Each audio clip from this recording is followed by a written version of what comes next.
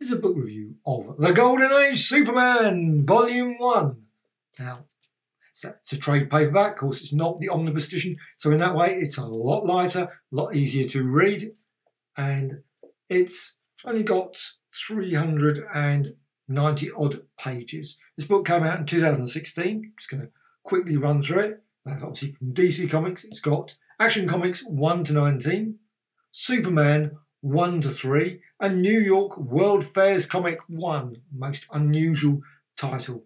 However, this of course was the origin stories of Superman, the early stories by Siegal and Shuster, and this came out in 1938. And it's pretty good. The stories are of their time. They are not like the modern Superman in any shape or form. I mean, even to the point where you've got like Action Comics, something didn't even feature particularly Superman on the front cover. Obviously, clearly Superman's on, unless that's Kryptonite, which I don't think was around by this point. However, still, Superman stories are pretty good. It's all obviously in colour all the way through. The drawing is fine. It's obviously not as slick as now.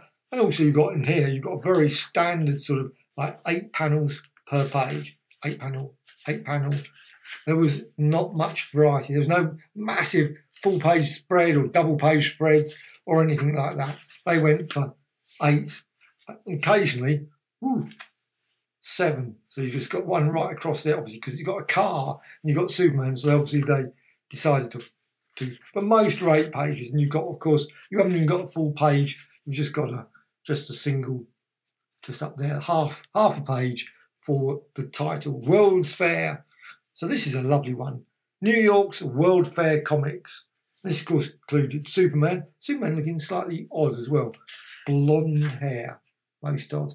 The cover, Satara, Butch the Pup, so whatever happened to him, I wonder. The Sandman and Ginger Snap, as well as, I'm certain, some others as well.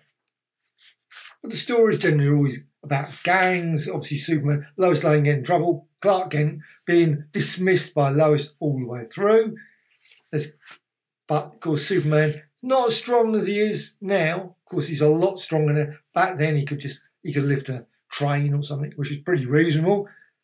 But he was, he could punch a guy. He had to obviously be careful, otherwise probably the head would have been knocked flying off if he really... But it was like basically people with guns that were obviously threatening him. He would just jump up.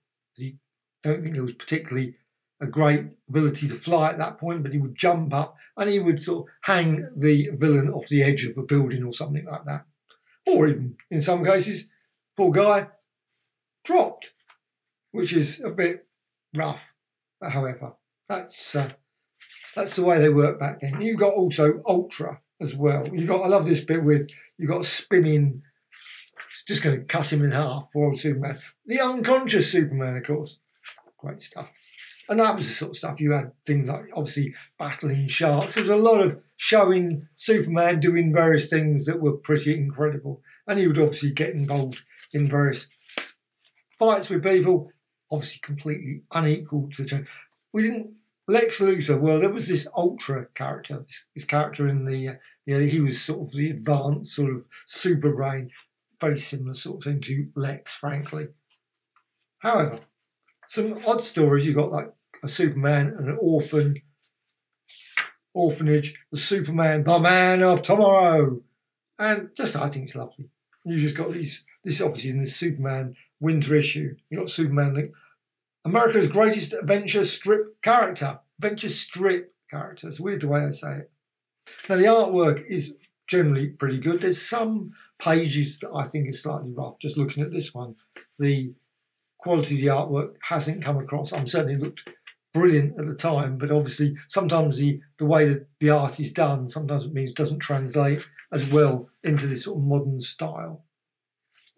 However, there's bits of this I really love, and I'm just probably can't find them now, of course, but it's just like they've got things showing you how to exercise, how to become like Superman himself. Obviously not really like Superman, but sort of showing sort of exercise, what to eat, how to sort of make certain you follow what your parents suggest in terms of food, and also just exercising regularly, those sorts of things.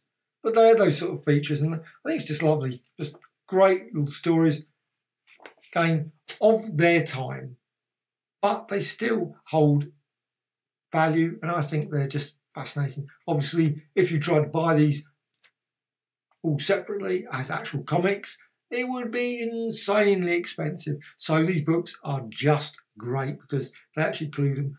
But if you like just modern comics, you're probably going to really look at this and think, but it's the origin point. And also, I found it. I love this sort of stuff. This is Meet the Creators. They don't do that now. Don't know why they never put at the back Meet the Creators. It would be a nice little sort of interview or something with the artist or the writer. Well, that would be nice. But and also text stories. Just love that, text stories. Now, I mean, I think sometimes most people probably never read this. Maybe they did. I don't know. I mean, actually, they're not actually too bad. Sometimes you actually read it. It's perfectly okay.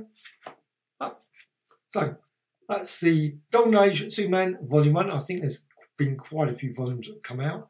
Of course, there's a similar series of Batmans. Of course, there also is the omnibus editions, which basically include twice the amount of this book. So if you're into omnibus, which I love omnibuses, but don't want every book in omnibus. So these sort of trade paperbacks are pretty good alternative. So excellent stuff.